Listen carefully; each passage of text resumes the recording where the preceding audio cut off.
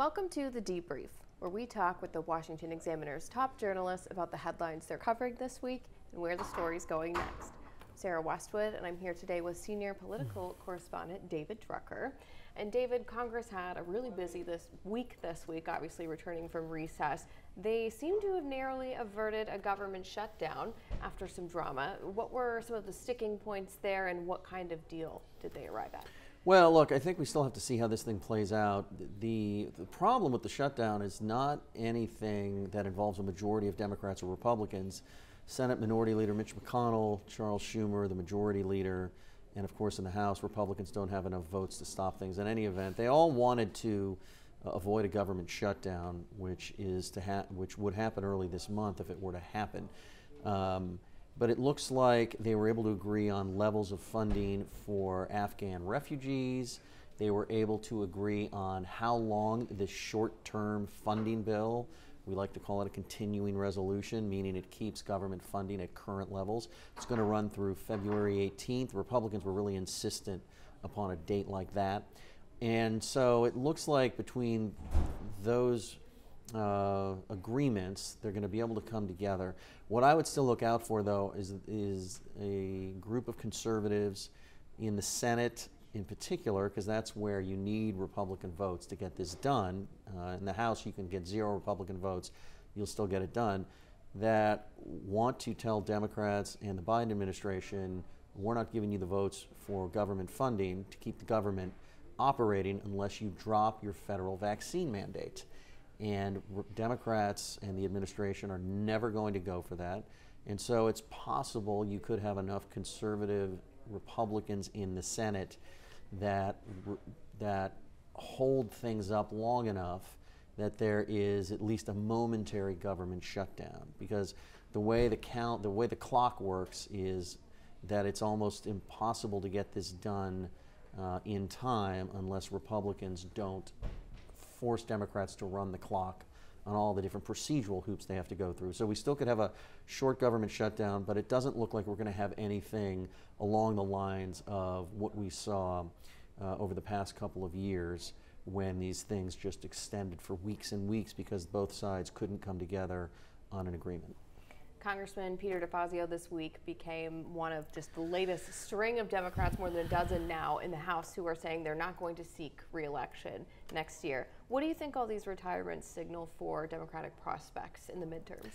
Well, number one, whenever you lose a lot of incumbents, it makes winning races harder. Incumbents have higher name ID, they have a relationship with voters, and they usually have plenty of campaign cash and an existing political infrastructure that makes it easier for them to win re-election year after year once they've gotten the first few cycles. What we're seeing with Democrats is an understanding that Republicans are likely to win the majority in the House next year, the Senate as well, and they're not interested in being around for the minority and the powerlessness of that. Now, I would say there are members of Congress like Peter DeFazio, chairman of the Transportation Committee, who maybe is looking at it this way: I'm 74 years old, I've been here for 20 years, it's just time for me to go anyway. And that's true. You've seen a number of Democrats that have made a calculation that after serving in Washington for a number of years, it's time to go. But I don't think we can discount, and we see this every time one party looks like they're in the doghouse, I don't think you can discount the fact that some of them are saying, yeah, not only have I been here a long time, but the next 2 years after the election would be a total waste of my time because we're going to lose big, so I'm out of here now. And I think that's part of it, and I think what that tells you is Democrats think they're going to lose the majority. It's not just Republicans who think that. And finally, heading into the midterms, Democrats appear to be turning to a number of retread candidates in some of these high-profile races, including with Stacey Abrams jumping into the Georgia governor's race this week. What do you think the logic is after the loss of a retread candidate, Terry McAuliffe in Virginia, for Democrats returning to these familiar, unsuccessful faces? Yeah, well, look, there are two ways to look at this. I think one of the reasons Terry McAuliffe lost is because he ran such an awful campaign. So while I tend to think politically you're better off with fresh candidates rather than retreads, sometimes these things are a little bit more complicated.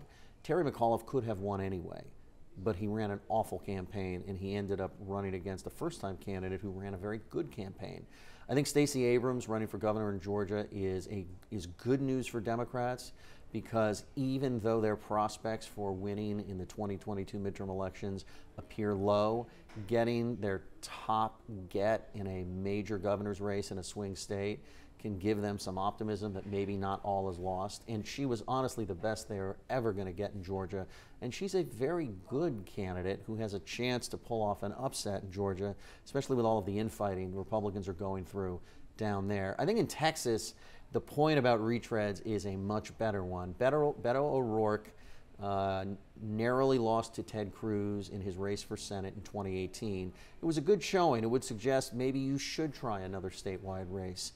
But in between then and now, he ran for president and famously flamed out after being sort of the golden boy, if you would, in certain Democratic circles. And I think having lost twice and now running for governor, particularly in a very difficult year for Democrats, in a state that still leans Republican, even though it's become more competitive, is a problem for Democrats if they are hoping to upset Greg Abbott, the Republican governor there. The only thing I would say is Beto O'Rourke has a lot of fans around the country. He'll raise a lot of money. And so it's possible he can give Greg Abbott a better run for his money than any other Democrat would under the circumstances. Well, David, thank you so much for being here today. You can get more reporting from David and the rest of the political team at WashingtonExaminer.com.